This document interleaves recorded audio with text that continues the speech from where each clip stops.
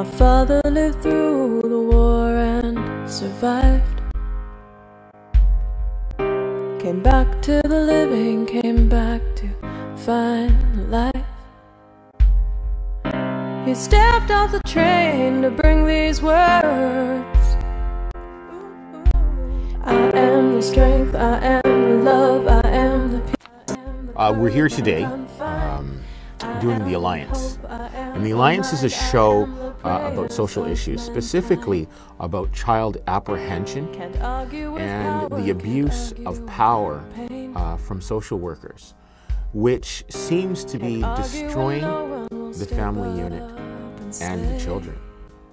The social workers are aware of the alienation issues and the abandonment issues and the development issues that happen later on after the apprehension, but for some reason seem to ignore all of these things when it's proven later on in life that it's destruction.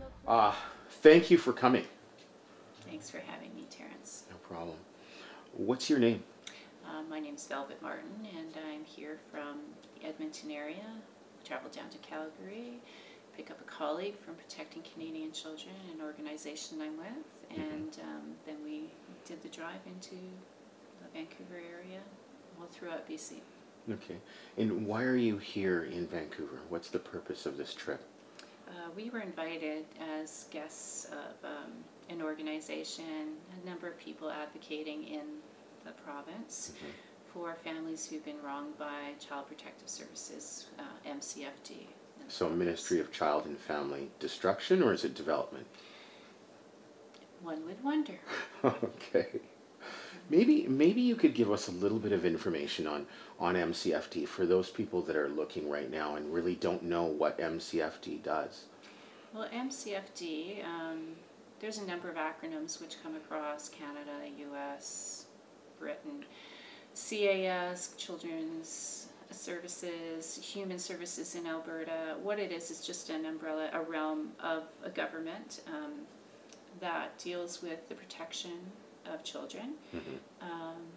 And initially, and I think the background on it is positive. I mean, it's there to help families who are in circumstances. Families, we typically look at, if you look at the stigma issue, typically people believe that children's services interfere in families which there are cases of abuse. And that can be the case. But the majority of persons involved with the ministry are actually people that are just facing extraordinary circumstances. Maybe give us an example of the new target, if you want to call it that, of MCFD. Oh, MCFD initially had been targeting people who were, I'm going to say, more easily targeted. The main reason why we are here is to deal with the representation of the old target, which are Aboriginal families, Native families who were easily targeted, minority group who easily been silenced.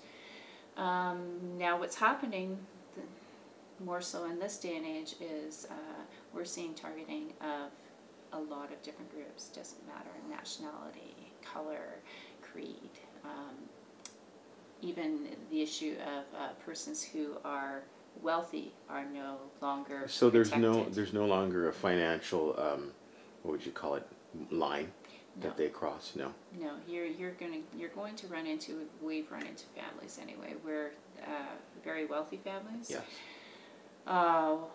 Perhaps, for an example, a wife who's married into a successful lawyer, police officer, what have you. Okay. Marriage breaks down. There's a lot of influences, and it can be quite negative, no matter how much money is involved. Yeah. Targeting again of the targeting of people, not just natives, but persons with disability, has been long running. Yes. We've, in the province of Alberta, just reached the 40th anniversary free of sterilization of persons. Now, what is this sterilization? A little while ago we were talking about sterilization, and I had no clue, and I'll tell you the truth, I haven't looked into it. I've been looking into MCFD themselves and how they operate. But you were telling me about sterilization. You mean making sure that people Yes. cannot have children. Absolutely. Which, if inflicted by our government, is genocide. Genocide, eugenics, yes. Yes, this year in Alberta marks the 40th anniversary of persons being free of sterilization. There are 2 women in the province of Alberta who stepped forward to speak, who were successful in launching a lawsuit against the government for the wrongs that were done to them.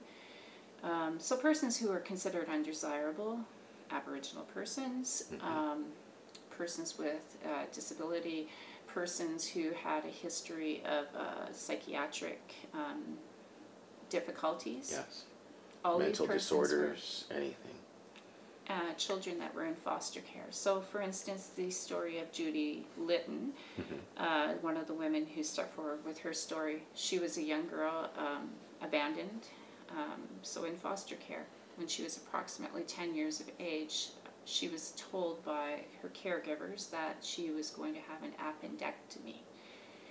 Okay. And little Judy, at that time, although she was deemed, I had asked her why she believed she was sterilized.